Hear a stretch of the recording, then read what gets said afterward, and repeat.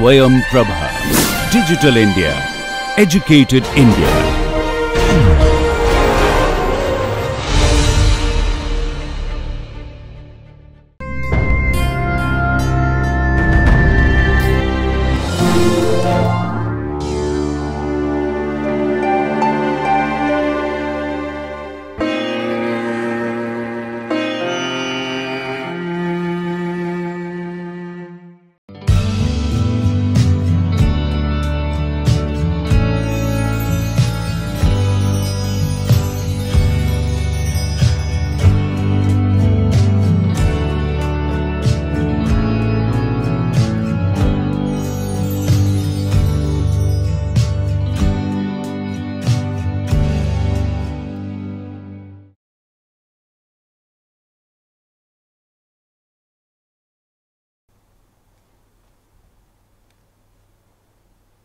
Welcome back.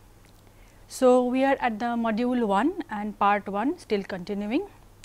So far we have charted the history of the scientific inquiry into human mind, starting with the ancient philosophers and up till the modern times. We have seen how the fundamental questions regarding the human mind, the nature of human mind have remained more or less the same. That is the question of the nature of thought and knowledge and how we acquire them and so on. The debates surrounding them have also been discussed. Now, continuing with the debate in the post cognitive revolution time, we are now faced with symbolic cognition and embodied cognition. We have already seen that symbolic cognition considers cognition, the mental processes, as fundamentally a symbol manipulating system. And language is also considered in the same way, that we speak, we are able to utter meaningful sentences and so on, are entirely dependent on symbols that are manipulated by certain kinds of set of logical rules. Symbols, words are symbols because words stand for something. They do not, and they are also arbitrary, they do not necessarily have any meaningful relationship with the object that they signify. So, there is nothing woolly about a sheep, why the word sheep is used for that woolly animal and so on. Now, we move on to the next paradigm in this continuous debate, and we come to the critiques of the symbolic cognition. One of the most vocal and most important critics of symbolic cognition with respect to language learning to be more precise, has been Searle. John Searle has been very critical of this understanding, and the way he approached this question is through his very famous Chinese room experiment. So, this is how he went about challenging the basic argument about symbolic nature of language. He challenged the core assumption of AI, artificial intelligence, that a symbol manipulating system capable of generating behavior that is similar to human is also having a mind like a human does. So, if you give some input symbols to a computer and it gives out outputs like a human in terms of language or any other kind of behavioral output, that means that system has a mind just like humans have a mind. So, automatically the implication of such an understanding is that a computer that can pass the Turing test in Chinese or for that matter any other language understands Chinese, because if you give Chinese inputs and you have already put in some system, some logical rules into the system that knows how to manipulate Chinese systems, it will give out Chinese output that are perfect, correct and applicable for the real life. Does it mean that the computer or the system knows Chinese? This is what is the question Searle posed. To explain what he was trying to say, he imagined himself inside a room, sitting inside a room that is otherwise closed, has only a window, and through which somebody from outside the room passes him some chits with some Chinese characters in it. The person inside the room, in this case Searle, has all the rules already given to him. So, all the Chinese symbols and how they should be combined and permutated and so on, what are the logics, what are the rules governing those combinations and so on, he already has with him. So, he gets some Chinese inputs and then he manipulates those symbols as per those rules and gives out an output, writes them down on a piece of paper and he passes it through the window again to the person sitting outside, who judges it to be a perfect answer to the question already put. This goes on, and over a period of time the person inside the room is capable of giving perfectly formulated answers to even very complex Chinese sentences. All he is doing is manipulating some systems, manipulating some symbols that are already given to him. Does it mean that the person understands Chinese? No. The answer to this question is a clear no. He does not understand Chinese. He is simply manipulating some systems. So, Searle says if a person sitting inside the room is capable of giving an output that seems to be meaningful, still does not understand the language, that means the computer also does not. Hence, even after successfully manipulating all the Chinese symbols, he still cannot understand Chinese under those conditions. So, this means that the symbol manipulating system of language probably has some problem. There is a bug in the system, so to say. Later on, there have been many other scientists, there have been many other philosophers and thinkers who have posed similar questions. Another person who actually gave it a name, symbol grounding problem, is Stephen Harnad. Much later, of course, there are many more thinkers in between, there are many more scholars who have challenged the understanding, which we will probably discuss later in detail. So, symbol grounding problem is again talking about the same issue, that an input output system of a language probably is not enough to understand how we really learn language or how we really use language in our everyday life. Because if you are connecting one symbol to another purely on the basis of their structure, probability and so on, then there is a big problem, because the meaning aspect of the whole thing is absent. And this is where the symbol grounding problem comes in. Symbolic cognition view of language is like learning language through a dictionary. So, he famously says that it means going from one meaningless symbol to another meaningless symbol, because one symbol is grounded into another symbol and not in meaning, not in anything that it refers to in real life or in the world, so to say. This symbol grounding problem, this name was made famous by Stephen Harnad. So, after a few decades of debates in this, we now have what we call another system of looking at the same cognitive mechanism, and it has come to be called the embodied cognition.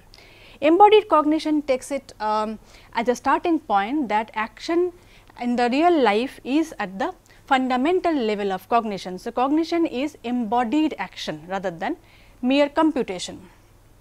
What do we mean by embodied? It means that an agent moves through and interacts with the environment through a cycle of perception and motion. What does it mean? An agent means anything, any organism, whether it is a human or it is a non-human primate or any other animal, that moves into its surroundings or environment and goes through a cycle of perceptions and of course, motion.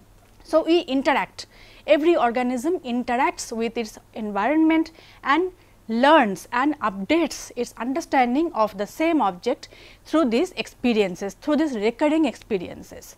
For example, we may learn about the hills, the mountains through pictures, through in today's world we have Instagram, we have Facebook and so many things.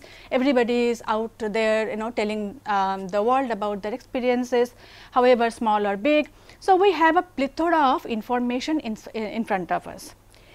Now, if we have created an understanding of the hills and the life in the hills from those pictures, that is one aspect of understanding. Now, imagine yourself really going to the hills where you have never been before. Now, once you go there, your interaction with that particular physical environment creates or updates or enriches your understanding, your perception of that, your perception of your interaction, your give and take with that environment, and thereby your perception about life in the hills changes. And now, this new perception makes you either go ahead with exploring more and more challenging hills, more and more challenging treks, so on and so forth, or you may decide that this is not really your cup of tea and you change your course. So, this is how a cyclic movement of perception, motion and updating of your already existing information, adding new information and so on and so forth is at the root of your thought process, at the root of your cognition at all times. Hence, this cannot be ignored. Hence, this is a very, very important aspect of human cognition to be taken into account. Now, because of this understanding, because of this fundamental understanding that humans or other animals, any agent, any organism for that matter, understands or updates that perception through its physical experiences, physical and mental experiences together. It cannot be without the physical experiences. Hence, you have the body playing a central role in cognition. Body, that is why the term embodiment. So, you understand through your body to a large extent. I can tell, we can write poetry and we can write songs and so on and so forth about the beauty of roses. But somebody who has never smelt a rose, somebody who has never touched a rose will not really have the adequate understanding of what a rose really means in real life.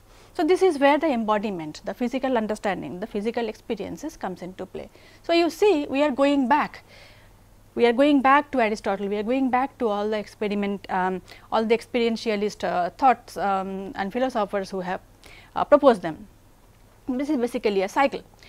So, the idea of a pre-given world is rejected in this view. In the symbolic understanding of in the empiricist understanding of the world is as it is, it exists as it is pre-given. The role of the human mind is just to reflect it, the role of the language is to take a picture and reflect it on the brain and so on and so forth. In this view, that understanding is entirely rejected. So, in this view, we take it for granted that the world does not exist as given and as an objective truth. However, the world becomes dependent on the perceiver. The person who is perceiving the world has a lot to add to the experiences. But does it mean that the world will just go berserk? Everybody will have their own understanding, everybody will have their own subjective notion of the world as to where the sun rises, as to where the sun sets and how the earth looks and so on and so forth. But we see that is not exactly how this theory actually takes a stand on. This position does not really offer an entirely subjective construal of the world, because that is simply not tenable. This theory takes the position that humans share common perceptual and bodily capacities. So, all humans by virtue of being humans share certain commonalities in terms of both perceptual and bodily capacities. Thus, there is a shared conception of the world as well. So, there is at one particular level there is universality, at another level of course, there is a kind of a level of relativity that exists. This is something that we will see throughout this course by giving various examples. Here we are just giving you a very brief introduction to the idea of embodiment as to how it really works in language. So, the idea of a shared biological, psychological and cultural context is very significant in this theory, because the biological part of humans are more or less same. The psychological, yes, similar, culturally there are differences, however, there are still certain universal aspects. So, that is what makes looking at the human experiences, human thought, human cognition and language very, very interesting, because it is never either or, it is a mixture of various kinds of processes interplaying with each other. Going to language, forms of experience, social relations that are characteristically human will not be possible without language. We know that certain kinds of experiences cannot just exist without language. Words are part of our experiences. We experience scenarios, we experience situations, contexts by using language. Language is an integral and a very, very important part of our experiences. The world does not come to us as sliced up as objects and experiences. It is not already given, as we have already seen. There are categories imposed on reality where language comes in. So, there are categories of experiences that can be seen, that is everywhere in the world today. You see certain experiences are considered as heinous crimes in certain cultures, in certain other cultures it is more tolerated, and so on and so forth.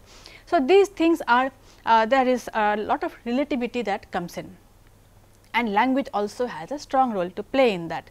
Language also helps us investigate the structure of experience, because there is, as we will see as we gradually move into the more specific understanding of each of these cases, we will see how it is not a one way traffic. On the one hand, language helps shape the experiences, similarly the other way around also does take place, and it is a coming together of various processes. So, over a lot of many decades, in fact time, cognitive science has changed a lot, starting with as we have already seen in the already that 1940s onwards the stage was set for cognitive revolution. Late 50s it actually took place, and then over a period of this 50-60 years, intervening 50-60 years, this field has changed a lot. Now, symbolic cognition came to be known famously as a good old fashioned AI. The newer approach is to emphasize real time dynamic relationship between body, brain and the world, that is the embodied understanding of the world. So, this is kind of a newer version of cognition, newer version, more accepted and newer version of cognition as it is held today. The way cognizers as in any agent that indulges in the process of understanding and thinking and so on, not necessarily only humans, even non-human primates, animal cognition also is a very important field of study and so on. So, any cognizer, any agent exploit bodily and environmental structures to enhance or simplify computational work of the brain. So, you see embodiment, the theory of embodiment does not discard the symbolic cognition entirely. It is still understood that the computation is at the root of the mental processes probably. There is a lot of so to say logical rules, but then the embodied experiences help to enhance or simplify those mechanisms. More recently, a new field of linguistics has taken a lead from these experiences, this kind of scholarly outputs from over a period of time, and there has come and created a field called cognitive linguistics, and this enterprise has delved deeper into this question of concepts and experiences relationship in terms of language, as to how if we look at a language structure in a particular domain and then how we can backform into the domain of concepts and experiences. So, this is the first part of our understanding of the historical development in the domain of thought and knowledge and so on. There are some these are some readings that I have added here, that are all, most of them are available online. So, you can that will this text will give you an idea about the development of the field, and these are some of the seminal texts you can see Wittgenstein and others. Now, after we have given you a brief idea about how cognition happens, what is it, how does it work, whether it is symbolic or embodied or a combination of both, we have kind of come to the conclusion that it is probably symbolic cognition is aided by the embodied experiences. Now, fine, that was the thought, that was the cognition. Now, where does it all happen? So, there is a seat of thought, so to say, and that is the brain. So, this part will concentrate on the role of the brain, and of course, the history advances through history, advances in neuroscience for cognition, the idea of ecological brain, and then the very notion that human brain develops outside the womb to a large extent. The human brain does not develop before birth entirely. So, we will chart the trajectory of studies in this domain in this particular section. So, the brain is the seat of thought and cognition, that is something that we take for granted today. However, this was not the case always. If we go back to the Egyptian times, we will see that mummification actually, the mummification process actually threw the brain out, whereas they kept the heart intact. So, brain got its due as an important organ much later in human history. But anyways, we now kind of we agree that thought process happens in the brain.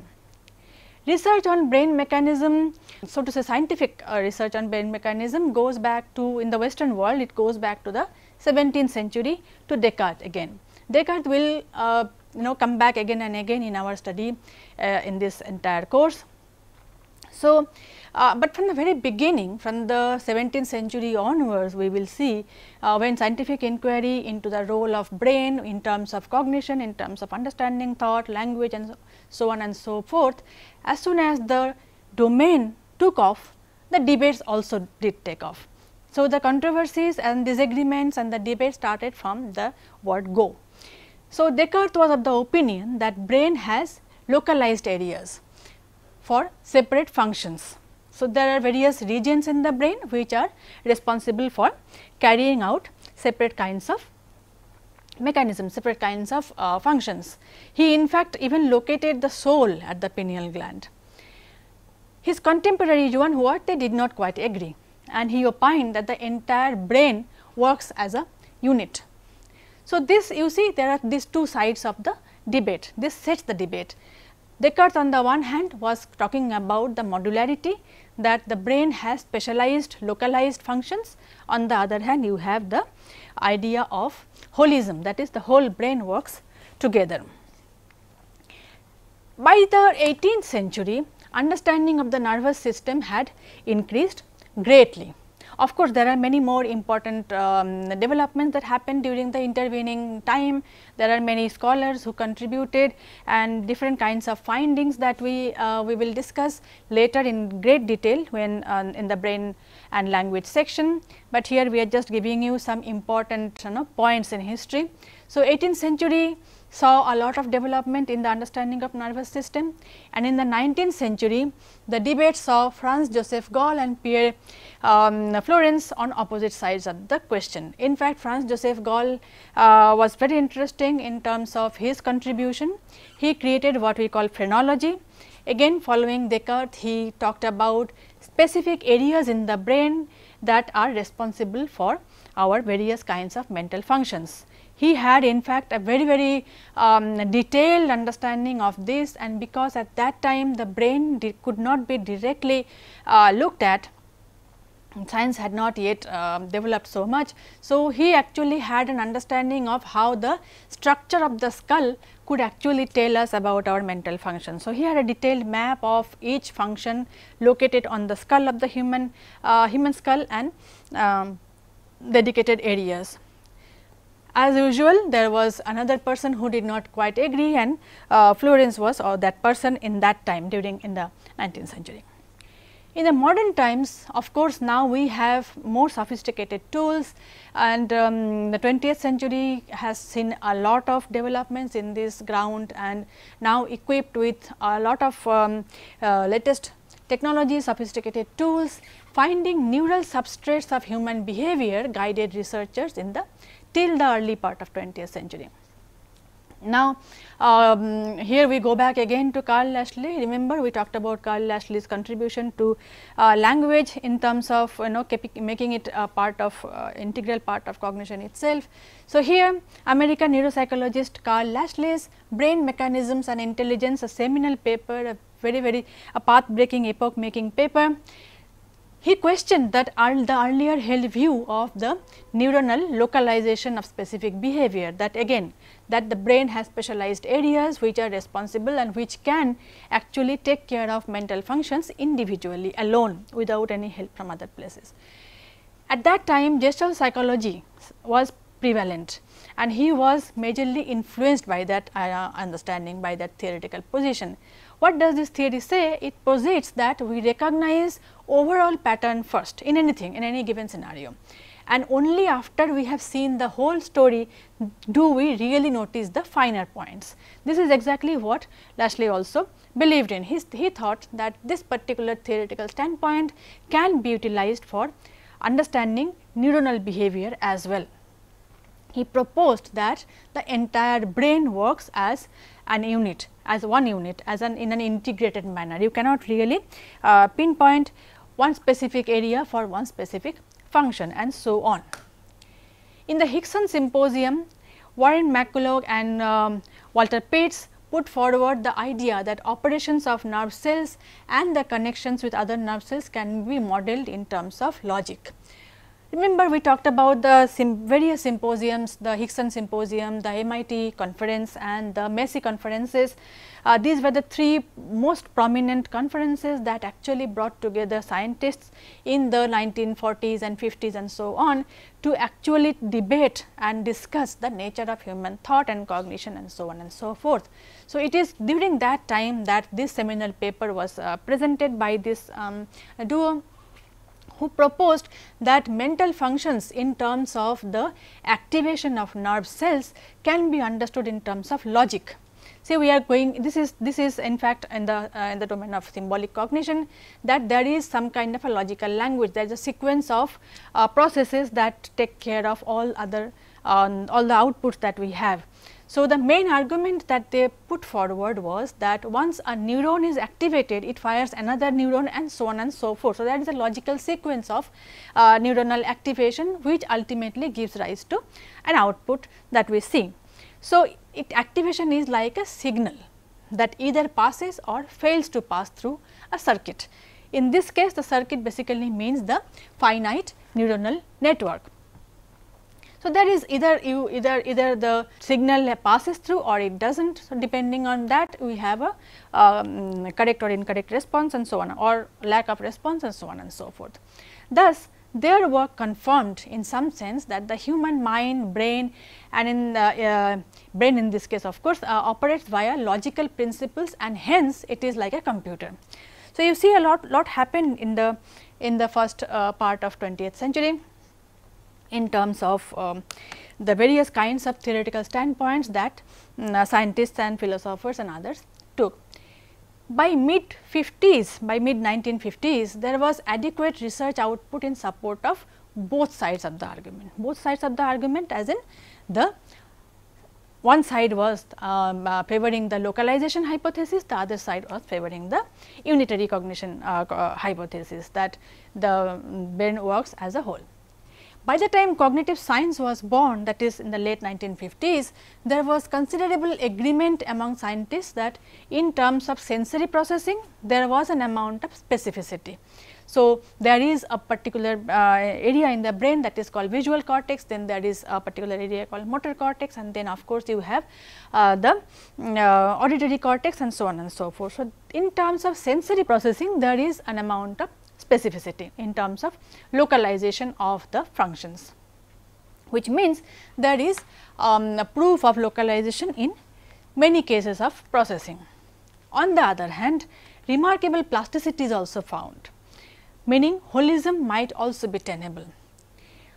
Although it has been found that different brain regions are responsible for different activities, successful completion of any mental function actually needs a coordination between different brain regions, between different neuronal networks.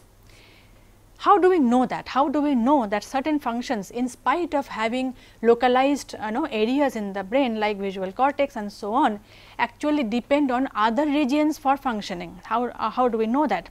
We know these from certain kinds of syndromes that are actually proof of what happens when this coordination does not exist. One of the most important, most well known probably syndromes is what we call the imposter syndrome, Capgras syndrome. This syndrome is has been well documented. This talks about a scenario where one person looks at a close relative, a friend, close friend or a relative or somebody, and looks at his or her features and says, this person looks exactly like my sister, but it is not my sister.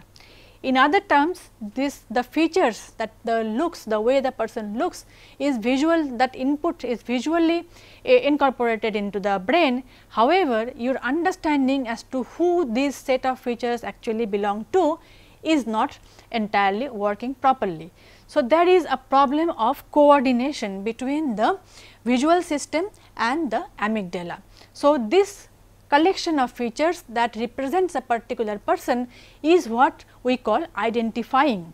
So, a particular person when we look at and we identify this person as a friend, this needs the cooperation between the amygdala, that is your emotional connect to that person, and the visual cortex. So, that is this kind of symptoms tell us that it is not enough to just get the visual input. Similarly, there is another problem, that is another syndrome that has been found, which is called visual agnosia, where the affected person has only abstract featural input of a scene, but does not see anything as a whole. For example, a rose, as Oliver Sacks has famously written in his book, a person suffering from this particular syndrome called visual agnosia will look at a rose as a convoluted structure which has a straight line attached to it. So, the person sees the object as a collection of abstract features, but not as a thing, so they do not really see the thing as it is. So, this kind of various problems tell us that it is even though there are dedicated areas for certain sensory inputs, for us to function entirely for any successful completion of any mental function, we do need cooperation among various domains. So, which means that localization is not entirely tenable. Thus, as we see the history from the speculative claims in the 17th century through lesion specific brain research in the 19th century to the discrete cell recording in the 20th century, the field has come a really long way. In 17th century, Descartes and others had only a speculative idea as to how the brain probably works. That time there was no probing mechanism available. The 19th century, of course, there was a lot of study based on brain lesion, various kinds of disorders and stuff, and from there they kind of arrived at conclusions regarding various mental functions. And then of course, now we have the possibility of even discrete cell recording. So, years of research in this area after the monumental findings in the 1940s, that is to the run up of cognitive revolution. This entire stretch of developments has made Jerome Feldman. We will discuss Jerome Feldman's contribution also in this course later. He declared that thought is structured neural activity. So, ultimately it all boils down to the brain, the neuronal activity, and thought is nothing but neuronal activity which has a particular structure. So, now of course, that means that thought resides quite literally in the brain. Now, one important aspect of our understanding of brain is that a lot of information that has helped us understand the localization of cognitive functions has been from various kinds of brain damages. Various types of brain damaged subjects have actually given us a lot of data from them, either due to trauma or disease or epilepsy and so on and so forth. The data collected from normal population, normal healthy population is very recent. The most of the older data actually come from patients. Such cases bring to notice the mapping of the type of lesion and the symptoms. So, if somebody has a speech disorder after a stroke, so we can tell that because of the particular brain region getting affected, this is the effect of the same on the language. So, all these things of course, we will discuss in much more detail with many cases, with actual cases we will discuss and the research findings and so on. So, let us move on to the relationship between brain and environment. So, we have already successfully established the relationship of thought with the environment, thought with the interaction of the agent and the environment, and then the thought and brain, and now we move on to look at how brain and environment probably also has a connection. This is something called somebody has called it ecological brain, some researchers call it ecological brain. Where does it all come from? Ecological brain primarily means that the human environment, the lived environment has a role to play in the way the brain develops, the way the brain functions and so on. This all comes down to the primary fact that humans are the only primates whose brain continues to grow after birth at fetal rate. This has very serious implications. So, for all other animals, for most other animals, the brain development has happened in the prenatal period. For humans, the brain continues to grow. A lot of brain development happens after birth. physical development of the brain goes on till puberty. That is the development of the brain, the physical brain. Beyond this age, beyond puberty, the development is more in terms of mind, that is the software, but the hardware keeps on developing till the time of puberty. Now, this makes this they make the environment, the impact of the environment a reality in terms of brain development.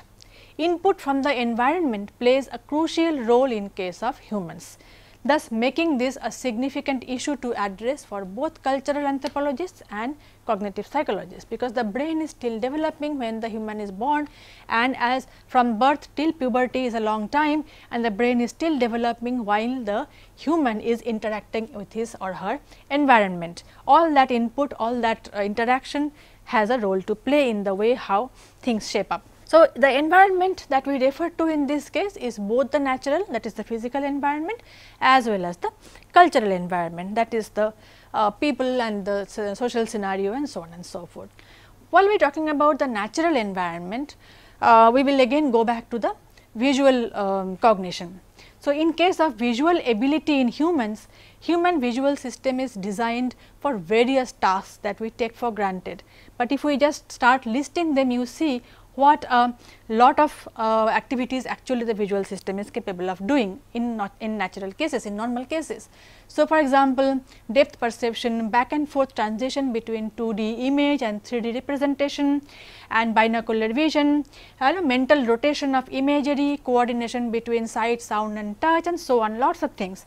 For example, once you when you see the kids watching cartoons, the cartoon figures, that things that keep moving across the screen are all 2D pictures most of the time. But we have no problem, the visual system has no problem coordinating with our understanding with the rest of the brain to create a 3D image of the scene in our mind. This is something very simple, this is something very basic that we take for granted in case of visual ability of the humans. However, seeing and perceiving are related, though slightly different action. So, what we see and what we perceive, there is a slight gap, as we will see. People who are born blind, how do we know this? So, there are data coming from various sources. One of them is this: people who are born blind and have got their sight through medical intervention may see things immediately. So, once you have got a new pair of eyes, you open your eyes after the surgery and you immediately see, you see a lot of inputs, you see a lot of objects in front of you and so on. However, to really perceive what they are, what they see, needs an amount of experience. For example, you see chairs for the first time, or table for the first time, or a computer for the first time, you can of course see, you see the features, you see what it looks like, this has a black surface and so on. But then to perceive it in its totality, you need to have some amount of experience with that object, which means you need to interact. So, in terms of coordinating between the object and what it is like from other sensory inputs are also important. In order for us to understand what a chair is like, is not enough to only know the surfaces of a chair, or how many legs it has and so on. It has to the total understanding, total perception of a chair to be complete, you need to have an altogether overall understanding of things. Similarly, toddlers learn to walk, stand by training the foot and leg muscles on different types of terrains. So, children, small children, when they learn to walk, learn to stand, learn to run across various kinds of surfaces, it needs an amount of training in order to for them to really negotiate different kinds of surfaces. So, even though the feet are capable of standing, it also needs to understand how to adjust. These things come with experience. And the brain and because this happens when the brain is still developing, these things make a lot of difference. Similarly, if we go to the cultural domain and we see that cross cultural studies have given us a lot of input in this domain.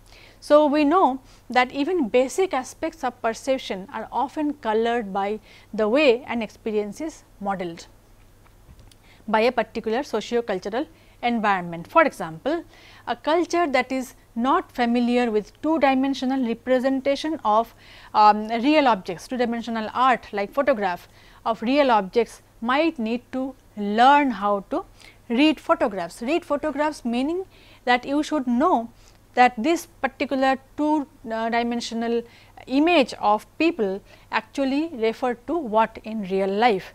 Suppose a culture that has no that does not have this kind of artifacts, this kind of cultural artifacts, this kind of two dimensional art form, whether it is photograph or it is painting or whatever of this type, they need to learn these things, they need to imbibe those understanding as to what they represent in real life to be able to connect the two. So, this needs an amount of learning period. So, socio-cultural atmosphere also matters. I am sure all of you have watched the film Gods Must Be Crazy. This gives a very good understanding as to how cultural environment, cultural dimension is very important for understanding basic things in life, understanding what we take for granted as basic in life. Certain ideas about let us say idea about money, about possession and so on and so forth can be seriously challenged by certain cultures who have no such artifacts. So, this is where this kind of inputs become very important. Similarly, people who are more used to carpentered environments, a lot of studies have actually taken place on carpentered environment, which means that there are straight lines, regular angles and so on. That is the environment that most of us are living in today. And this is in opposition to the natural environment of the physical world, natural world.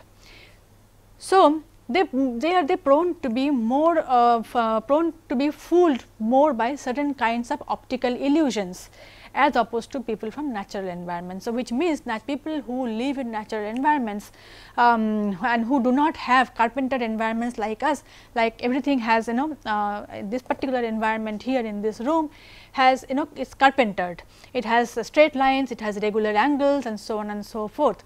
So, people like us, people who are cultures who are more used to carpentered environments are also more prone to be fooled by optical illusions as opposed to people from natural environments. So, these kind of findings point out the fact that the brain also depends on the cultural and the natural environment for its development and for functioning. So, overall experience has been found to impact the brain plasticity also, plasticity modulation as well as in the structure of brain in terms of both physical and cognitive growth. Cognitive growth as we just talked about, physical growth as well. We will discuss some studies in this regard later in the course, and dependent upon interaction of the agent with the environment rather than just as a passive experiencer. So, once if the agent is not experiencing anything, if is not really actively engaging with the environment, it will probably not really work. It works, that environment has an impact on the brain's development, its plasticity, its modulation in terms of cognitive mechanisms and so on. All these happen because we interact, we are active participants within the environment and not just passive onlookers. That is how it really works. So, the environment's role in perception was put forward by a very famous in the domain of psychology actually by James Gibson through his idea of affordances. This idea already was very popular.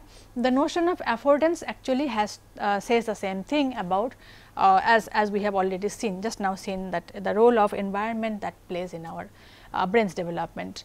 So, from psychological point of view, this particular experience has a name called affordances. This is central to what we call ecological psychology. Affordances mean that something like a complementary relationship exists between the human and its between the animals, that is both human and non-human animals and their environment. There is an action possibility that is available in the environment. So, action possibility refers to what? Action possibility, for example, a tree has an action possibility with respect to many animals including humans. It is climb up able, as he put it. So, there is a particular possibility of that particular part in the environment with respect to humans. The affordance is itself is invariant, does not change in the sense that it is always there. It does not change with respect to the person, with respect to the perceiver. to attend to. So, we may or may not attend to it, we may or may not carry out some action with respect to it, but the affordances are always there. So, a tree is climbable whether or not the perceiver chooses to actually climb the tree. Thus, it does not depend so much on the experience of the perceiver, it is understood in terms of properties of things in the environment with respect to the perceiver. So, there are certain things in the environment that affords certain kinds of action on part of the perceiver. This is the gist of the idea of the affordances as far as ecological psychology goes. Now, the social life of the brain. Culture, as we will see, as we all know, is a collection of practices. So, these are inter-individual. What do we mean by culture? Of course, we are not talking about highbrow culture here. So, we are not talking about complex music or architecture or something. In this particular case, we are talking about culture as a set of practices. Every community has a set of practices in terms of various kinds of events and actions and people. That is what we call culture in this particular context. So, these are inter-individual, meaning within a particular community different individuals interact with each other following a particular set of norms, that is culture roughly. It is a collective process that made of generation of practices, values and related behaviors. So, we have value systems that are handed down from generations and based on those values we have a particular set of behaviors and particular set of practices. So, this is what is the totality of cultural practices in a particular given community. Now, brain is the site that collects these experiences and as a result neural connectivity might get modified through sustained engagement with these practices. Sustained engagement over a period of really long time, over and over recurring behavior through this kind of practices, the brain also gets modulated and modified to a certain extent. Thus, cultural models might be directly linked to neural activity. We will see that also in detail later when we talk about the brain's behavior with respect to certain kinds of cultural aspects, as we see through language processing and so on and so forth. So, cultural models also seem to have an impact on the not only on the structure and growth of the brain, but also on the way it actually activates, how the neural activity really happens, how it really takes place in as we process information in the real life. So, that brings us to the end of this particular segment. We will in the next segment we will move on, we will take this discussion forward and talk about language. We will bring language to the forefront now after we have set the stage for the nature of cognition, nature of thought and how these things are related to the brain, and all these things together are also connected to what we call culture, cultural practices, cultural models and so on. And the last part 3 of module 1, we will bring language to the forefront and we will see how language in terms of meaning generation, meaning communication of meaning and so on are also connected to how it is connected to reality, how it is connected to cultural practices and so on. So, that will be the part 3. Thank you.